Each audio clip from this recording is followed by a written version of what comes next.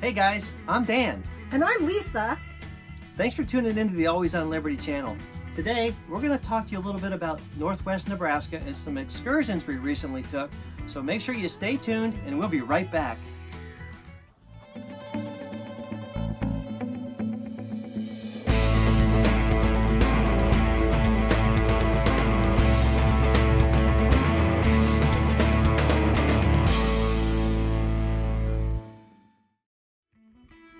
Hey guys, welcome back.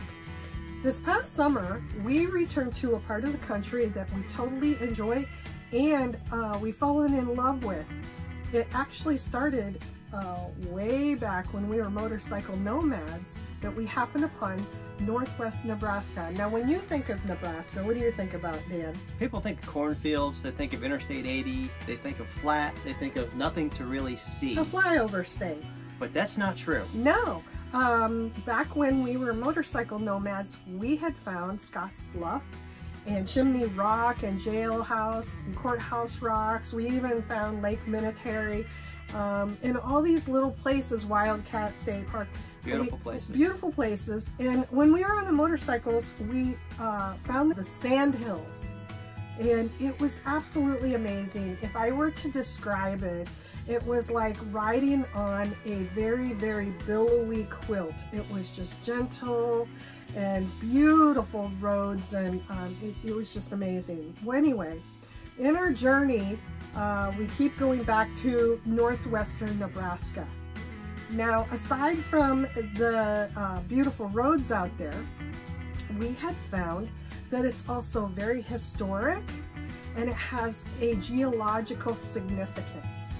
Now first, our stop was at Fort Robinson State Park.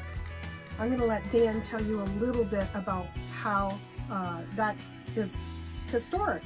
Fort Robinson was a U.S. cavalry post for years, and it was the site of the last battle between Indians and the U.S. cavalry in 1879. There were Native Americans who were kind of imprisoned at Fort Robinson because they had left the reservation. They were part of what was called the Cheyenne Outbreak, where the Braves hit a few rifles in the barracks where they were being kept. And they started this battle between themselves and the U.S. cavalry because they were determined not to go back to the reservation. They would rather die in their hunting grounds and their home. So Fort Robinson has a tremendous amount of history. Some of the original buildings are still there. There's an equestrian area there. There's a lot of things that just really would pique your interest. It is the site of Crazy Horse's assassination. Crazy Horse is supposedly buried somewhere in the local area, but nobody really knows where his body is today. But there's just a tremendous amount of history that really goes with the scenic beauty of the area. Now, when we were there, actually, Fort Robinson State Park, we stayed there in our toy hauler in our first year of our RV adventures. So we're going to tell you a little bit about the state park in recreation and camping. There are actually two campgrounds on the state park. What I do want to tell you is when you enter the state park, you have to stop at the office first. You can make a reservation through the internet. I think it's either Reserve America or one of those. Anyway, so you go to the entrance and you stop at the registration office. I do have to tell you, it is expensive. For being a state park, you have to pay a registration fee for the state. Yes, they have an entrance fee. An entrance fee that you pay as a non-Nebraska resident. And then you have your campground fees, and being a big rig, it was pretty expensive because you're limited on which sites you can be at. Now, the downside of it, it was electric only. Yeah, it's not a full hookup. No. It's electric only. There is no sewage. There is a dump station, and there is no water hookup. So when you go to Fort Robinson, make sure you stop and fill your water up, you know, at the Palma water station on your way in, or bring it with you, because it is not a true full hookup. Not only that, but in our honest opinion, the bathrooms were not in good shape. They were not the cleanest. They were fair. Yeah. They were fair at best. Yeah. So let's talk about recreation real quick, and then we're going to move on to some other things we did in the area up there in northwest Nebraska. It being a state park, It does have free-range bison. We did see on the way into the park. They had Jeep ride. Yep, you can go to Jeep ride. They take you up to the top of a bluff and they explain the local topography to you and stuff. It's pretty entertaining. It's pretty neat. The driver's, he's a pretty good driver, that's for sure. Yep. You can also pay to get tickets for a wagon ride throughout the state park in the barracks areas, and you get a really great historic documentation.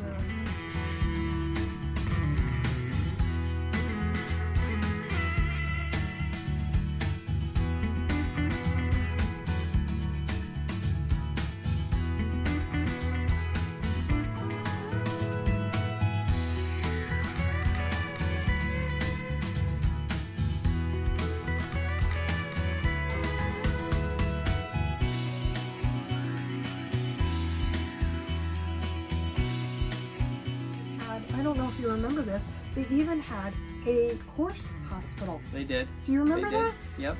And you go inside the hospital and they have this big huge table where they used to put the army horses on to tend to their medical needs.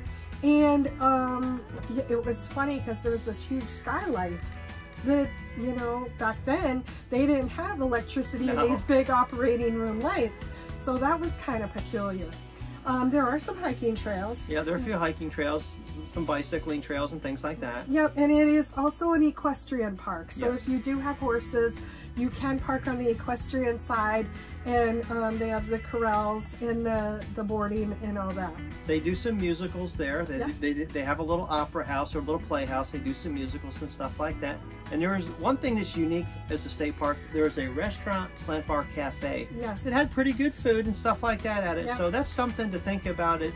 There's no reason to leave the state park if you really don't want to. Right.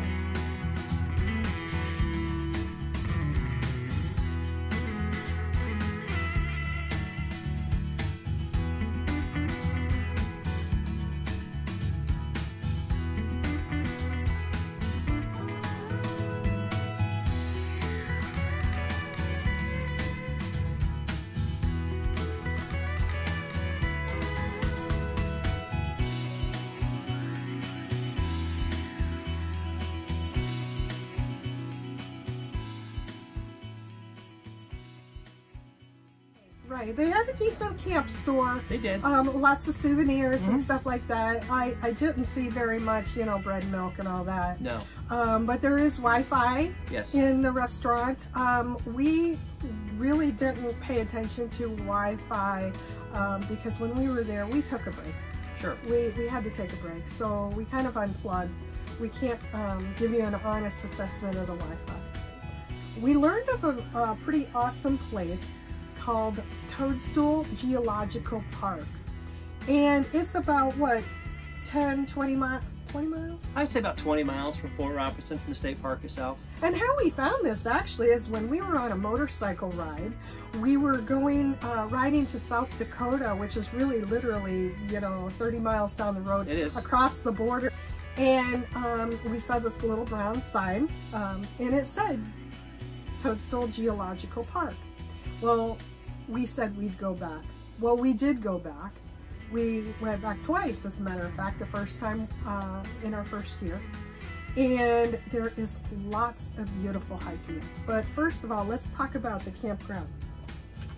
It is 6 sites. They're primitive sites. Yes. We have to tell you, it is not big rig friendly. No, it's not. The sites are small. They're about 25, maybe 30 foot long. Right. They're primitive. There's no electrical hookup. There's no water anywhere out there. There's 2 pit toilets, and that's it. There's no... Oh, there's trash pickup. There's trash pickup. Right, right. But other than that, there are no amenities out there. And each site does come with a picnic table. Yes. And a pavilion over the picnic table Yes. for shade. Yes. It is really, really well kept. They do a really great job of keeping the grass mowed down. We do have to tell you, it is windy out there. It's very windy and it's very buggy. We did not really get to enjoy the full essence of the hiking and the outdoor experience because the mosquitoes and the biting flies were just horrendous this year. And we're attributing that to the immense amount of rain Nebraska has had this year. Right. So your experience may be a little bit different. Anyway, when we entered the park, it's a dirt road about 10 miles. Yes. You need to go slow. It is washboarded. Yeah. You will cross train tracks. A couple of times. That are crowned, so you need to take it easy going over those. But it is a very picturesque drive out there. It's just beautiful. And the closer you get, it's almost like you're landing on the moon, because the topography just instantly changes from flat prairie green fields to these toadstool and sandstone large mounds. Once we got parked, you do have to pay. They have a kiosk, informational kiosk. Yep. For us, it was $2.50 a day because we have a senior pass, but it's maintained by U.S. Forest Service, so they have a fee associated with it. It's not a lot, but it's something that helps them maintain the grounds and things like that. Now, we do have to tell you that we did notice a sign that it is going up significantly in price, because it does take a lot to manage and care for it, and keep the trails clear and keep the grass cut and the toilets pumped and things like that. Yeah. Another really cool feature is they had a sod house. Mm-hmm. And there's a little historical value out there that why that sod house is there. And but they had amazing trails. So I'm going to tell you a little bit, why is it called Toadstool? Yeah, the main attraction really is the geologic formations that you get to hike to and that you get to experience, that Lisa's going to tell you about. Well, the historical value first. The first visitors actually arrived in the 1800s, and they saw these giant stone mushrooms. It was the most oddest thing they've seen. And they labeled them, the slabs resting on their clay columns, and they named them toadstools. They're created by forces of wind and water eroding the soft clay faster than the sandstone rock that caps it. So the erosion eventually collapses the giant toadstools while new ones are forming. So it's pretty interesting how that happens. And then volcanoes in the west periodically blanketed this area with ash. So some of this sandstone is mixed with volcanic ash. And the water and the rain, snow, dissolved the ash and seeped into the cracks of the clay where it crystallized. And the width of the cracks in the thickness of the gravel pieces. As the clay eroded, the hard minerals and bone fragments of long dead animals became exposed. And there are fossils out there. And I had even picked up in the wash on a trail, I had picked up a bone fragment. So we don't know how old that bone fragment was. It could have been from the dinosaurs, or it could have been from a wolf. Could be Jimmy Hoffa. Or Bigfoot. But anyway, there's a lot of interesting things.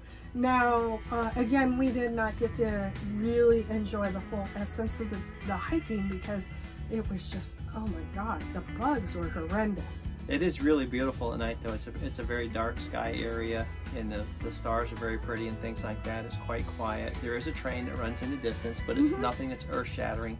It's no different than any other town in the Midwest or any of the Midwestern area. It's really not a big deal for you. Yeah, oh my goodness. The sky is just so open. It was a dark sky. So if you are into astronomy or stargazing, that is the place to go. There's no lights for miles. No. And the other campers that were there, they were very respectful of that. So do keep that in mind, that you need to also, so others can enjoy it too.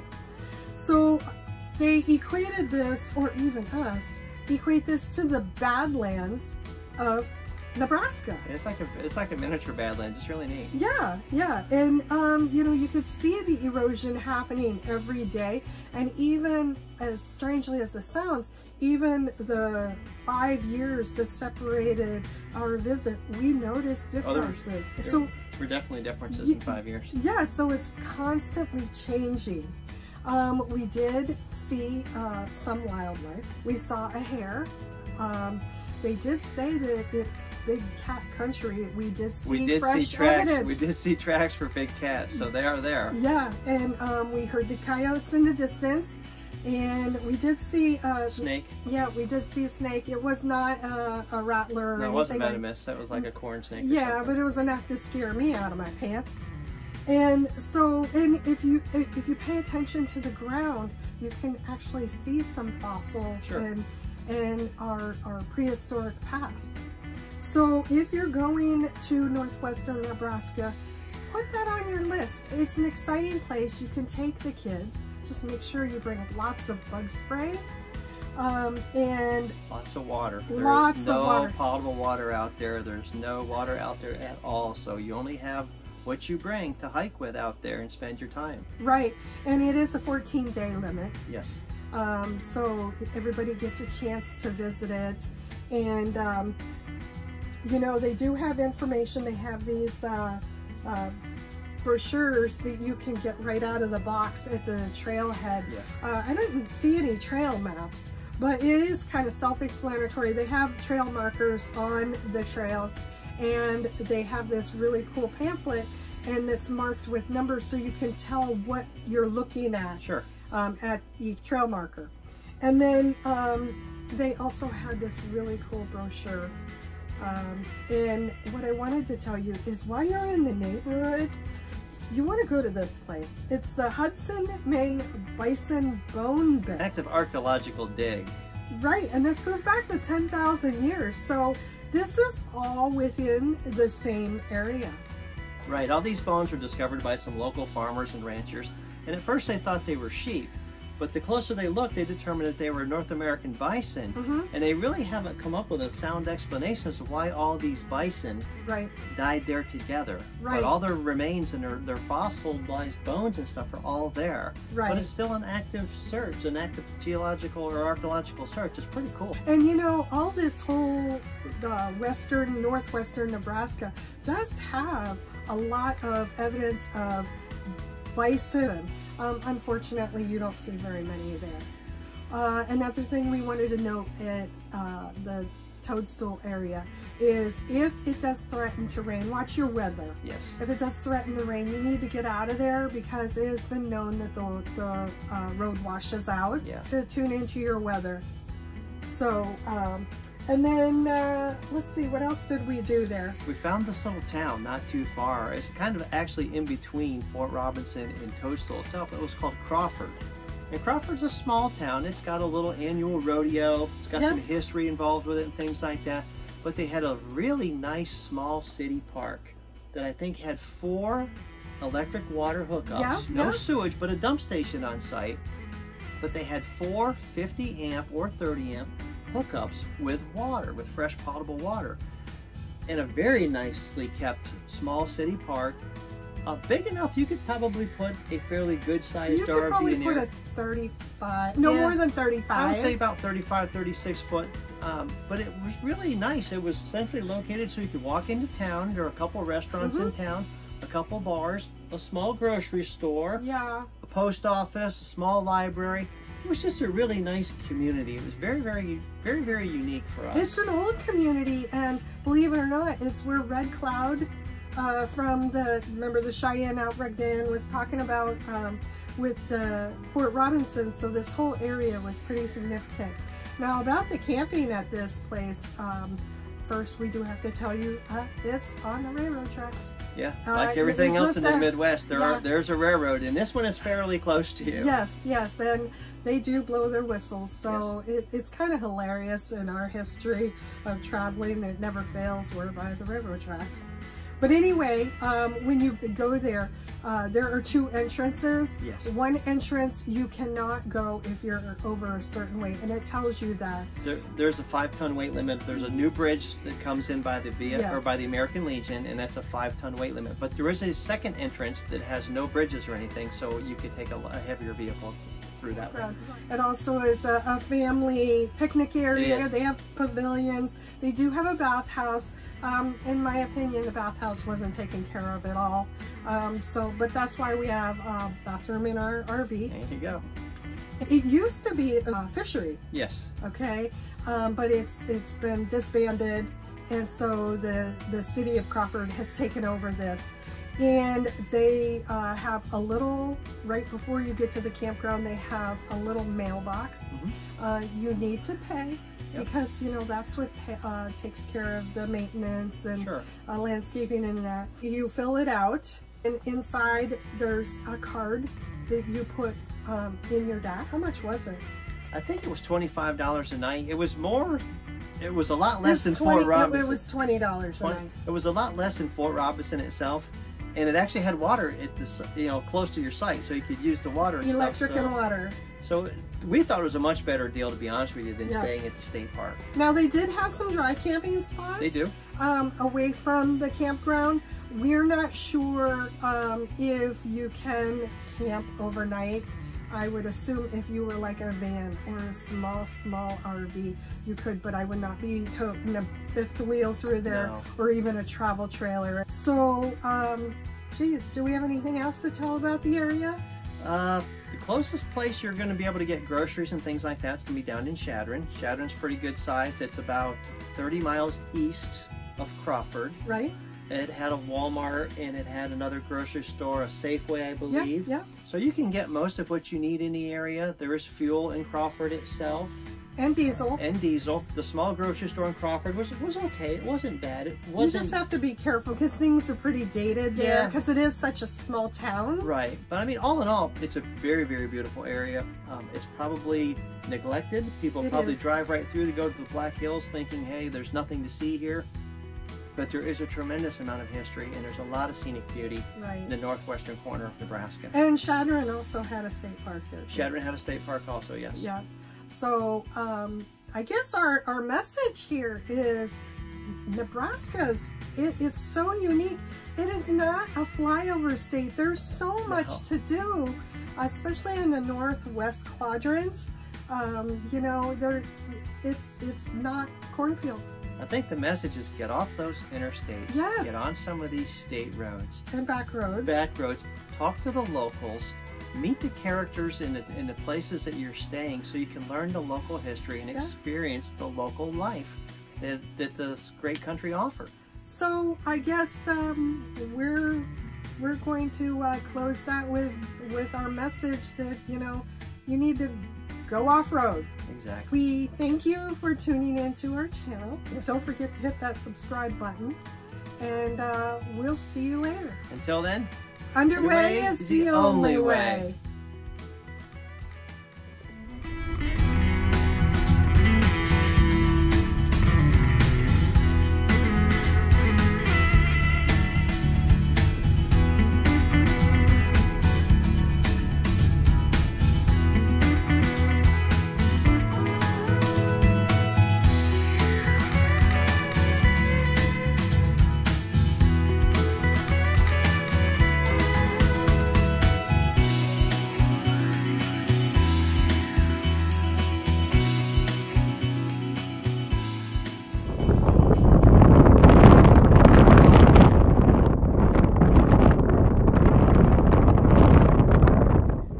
You know it, we're trying to take a video here and the freaking wind wants to blow. That's not happening today. See ya!